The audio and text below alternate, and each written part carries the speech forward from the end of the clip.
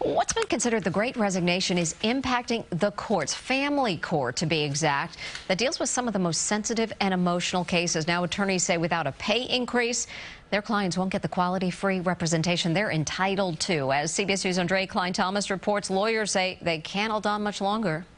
For more than a decade, attorney Savina Plater has been a staple in family court, from custody cases to orders of protection. My caseload is really unimaginable. It's not something that I can handle. It's because court-appointed attorneys are leaving in droves, saddling those who remain with as many as 100 cases each.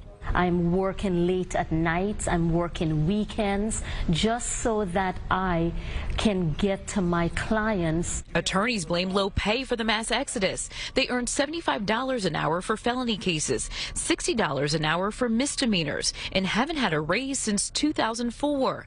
Lawyers appeal to the state legislature to be more in line with their federal counterparts, who earn $158 an hour. So the average practitioner, I would say, who has an office and has somebody working for them, at the end of the day, they're probably making around $15 an hour.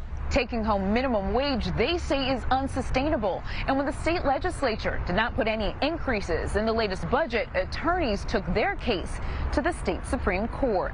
How long can you hold on? Not much longer.